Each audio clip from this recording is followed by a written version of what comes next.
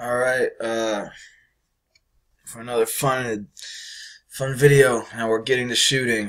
This is the shooting video. First of all, oof, I'm just showing how we get in basic shooting stance. Everyone has a different shooting stance or where they place the ball and everything. But what I want to stress the most right now is the feet. Now, any good shooter and every NBA player does this, but they stagger their feet. Now, I've talked about this before, but I didn't go in detail, so now I am.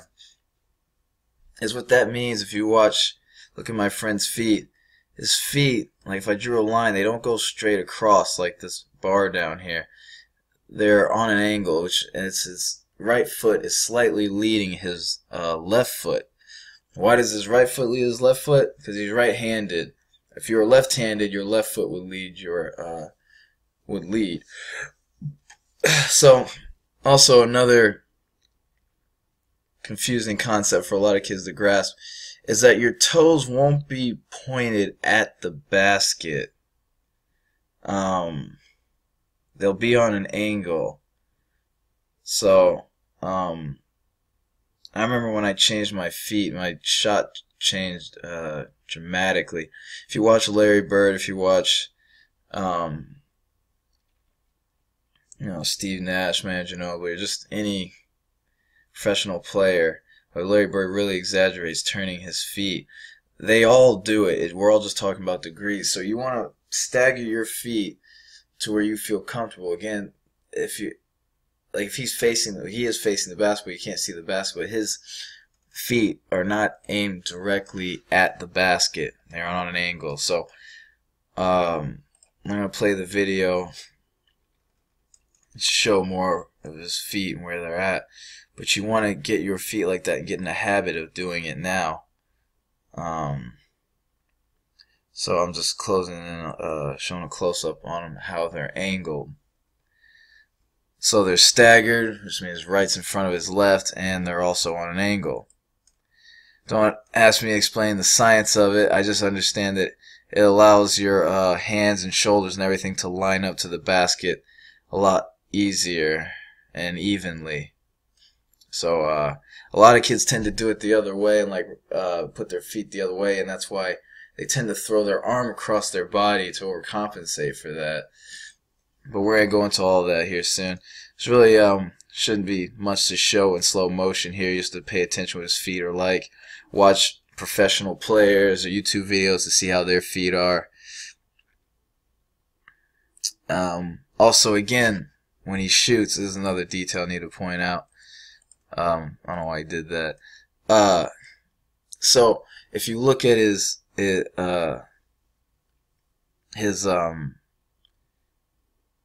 knees, he has like a solid base, so he's about shoulder width apart, which means his feet are just a little bit beyond his shoulders.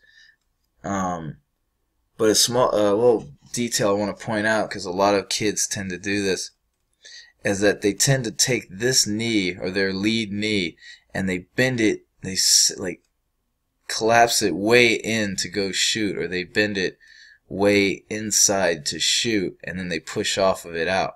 But if you watch when he goes to elevates, when he goes to shoot, his knee doesn't go this way, it just goes straight down.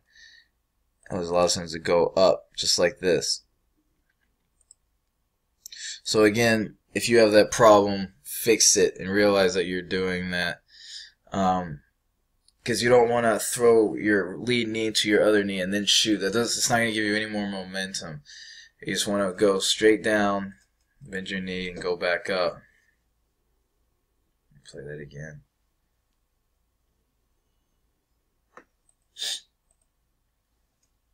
So again, I don't think there's really any need for slow motion in this video unless I see something. You just need to get a solid base. What we're developing in this video is showing your feet and developing a solid base for your shot.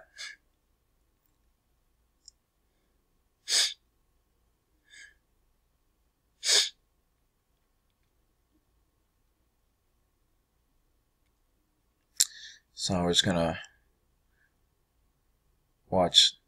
play the rest of this out. And there we go. So pretty much that's just for feet. And next video will be on the body and hands. Alright, we're going over shooting again. This is just him at the free throw line this time. Just trying to show his feet when he gets in position. He sets his feet up. Again, how they're staggered and how they're angled. I just wanted to also show you on this one, because the free throw line, I use the line as how you can judge where his feet are at, where they are towards the basket. So if you watch him as he shoots a free throw, and if you watch, I'm telling you, watch all college and pro players and just watch their feet, and they all shoot like this.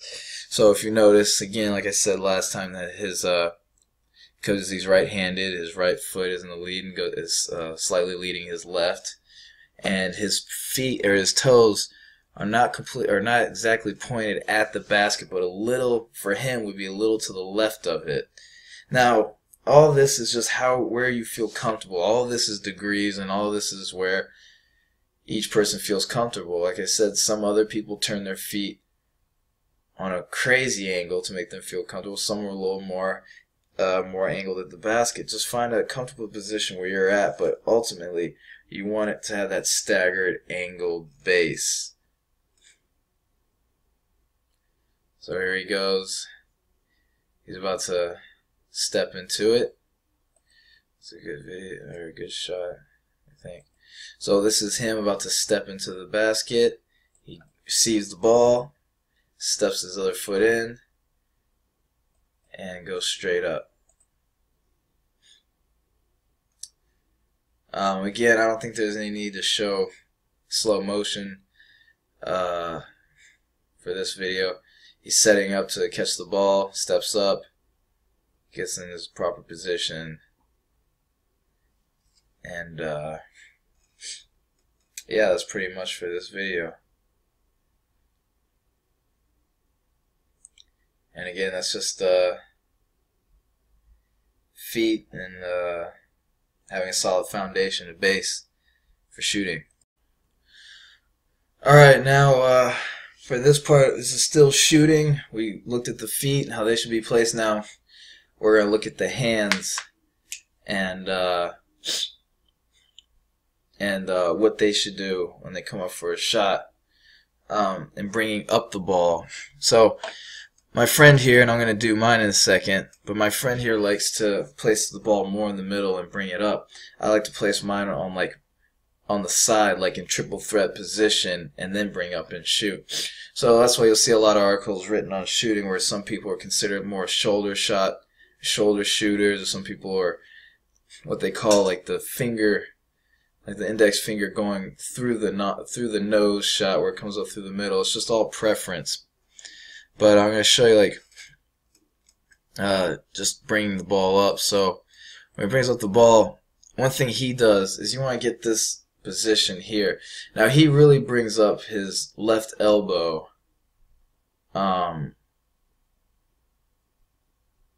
to shoot, but you don't have to do that. That's why it's hard to tell someone exactly shoot, because every person has their own unique shot. I mean, they all have similar characteristics or one thing they might do, but there are a lot of differences too.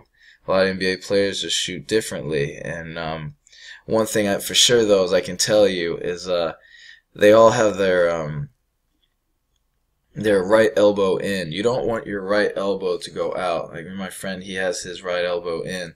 He just raises his left elbow just for security. And Steve Nash shoots like this. But ultimately, he's bringing it to a position where he can shoot. So let's play that in slow motion a little bit, and I'll show you mine. But also watch professional players and how theirs is, because it's all about where you feel comfortable with your shot. So what he does is, one, he does have proper hand position. He keeps his right elbow in, bends his knees, and you want to get generally around that area. But I can't stress enough, again, find your own shot, find your watch NBA players, see where you find it comfortable. But generally, you want to make sure that your right elbow is in. Like I said, my friend here likes to stick his left elbow a little more out, kind of like Manu Ginobili shoots or Nash shoots. But others like to have it a little in, and he also shoots a little bit from the shoulder. Some people bring it up, like I said, in the middle, like near their face. Some people at their shoulders. It's all preference. But for right now, I'm just trying to give you like a small foundation of what someone's could look like. Or at least for right now, just bringing the ball up. So when you have it in like triple threat position, or you have it in the middle, of how you bring the ball up to shooting position. So he bends his knees, he gets his right hand. From what I was told in the past, you get your right hand in position like you're holding a pizza box. So he gets in the pizza box like that. And also, just to go in more detail about this, with the hands, I've heard different people say different things with their hands. If you notice, my friend, he has a small gap right there with his right hand, so he shoots more with his fingertips. Again, it's hard to tell you exactly how you need to shoot or how someone should shoot, because there are different ways of doing it. There are, again, let me say this, there's foundation to how they all, like most good shooters, shoot. But there's little nuances where make them different. Even Steph Curry talks about how he likes that small little gap there. But preferably for me, I like to have my whole palm on there, which a lot of people would say don't shoot like that, but it works out for me really well. It makes me feel like I have a good grasp on the ball. And I got my shot from Steve Nash, and I watched a lot of his and how he held it. Yeah, so again, this isn't, you know, he has a good shot, but see, and it's where we feel comfortable. And notice where his hands are on the ball. Pay attention to just every detail when he's doing.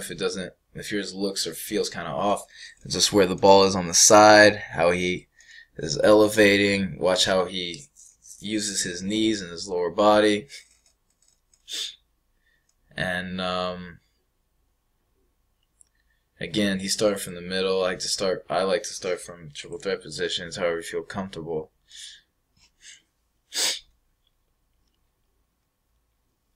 But also pay attention to his feet and everything he's doing, like we talked about in the past.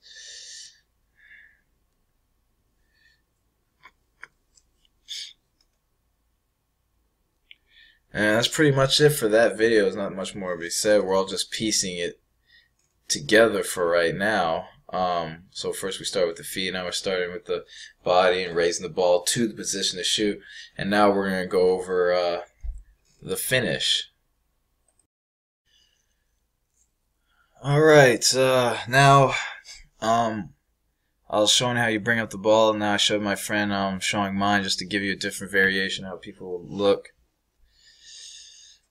Now if you watch me, I'm in triple threat position, also kind of from the middle when I shoot, but pay attention to my feet, my staggered stance.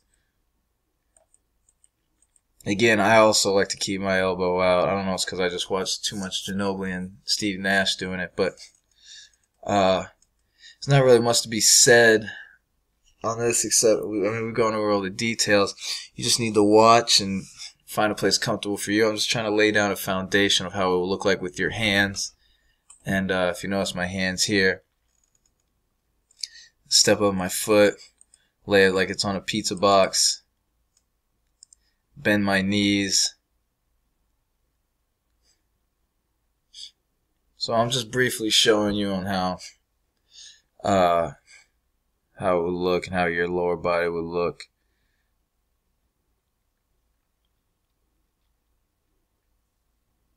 And do this drill to practice good form. It's just stepping into it and holding it there.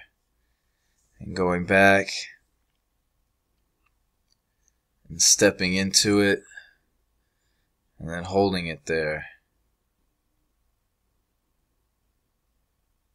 So, yeah, again, like I said, there's not much to say I said watch this in slow motion, just see how you can find your own foundation. But again, watch placement of the hands, placement of the arms. You don't have to shoot exactly like this. I'm just showing generally what most guys do when they have form for their shot.